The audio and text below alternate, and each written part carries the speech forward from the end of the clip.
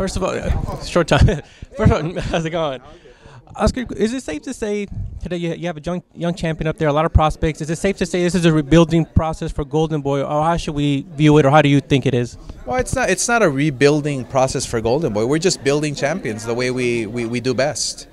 That's exactly what we do.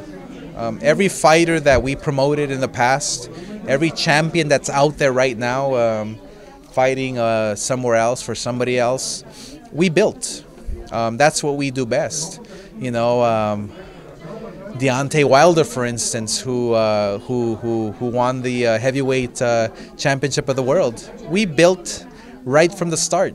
We saw him in the Olympics. See, that's what we do best. That's what we know how to do. So, you know, that's exactly what we're doing at Golden Boy Promotions, is giving the opportunity once again to young champions, signing them to Golden Boy Promotions to make them family and have that long-term plan for them and create superstars. That's what we know how to do best. So it's not a rebuilding of Golden Boy. It's just we're once again building that next generation of champions. You know, one champion you do have that's long-term with you guys is Saul Alvarez.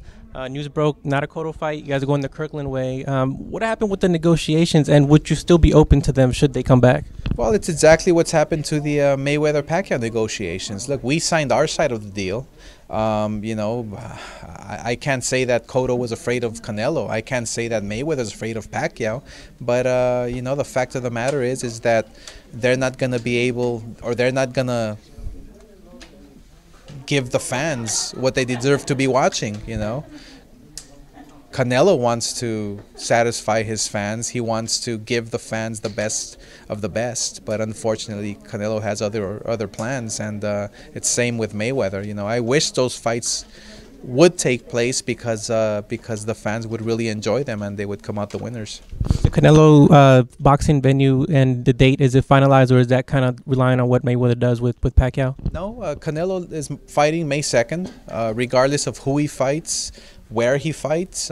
He's fighting May 2nd. That's always been the plan, and Canelo's sticking with it.